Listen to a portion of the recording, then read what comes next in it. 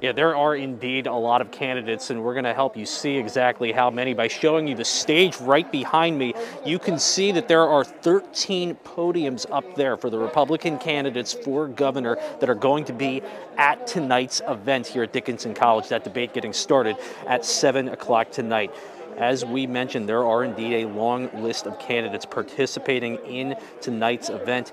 We're going to have a lot of those names and pictures up on screen right now, including the likes of Senate President Pro Tem Jake Corman, former U.S. Attorney Bill McSwain, conservative strategist Charlie Giroux.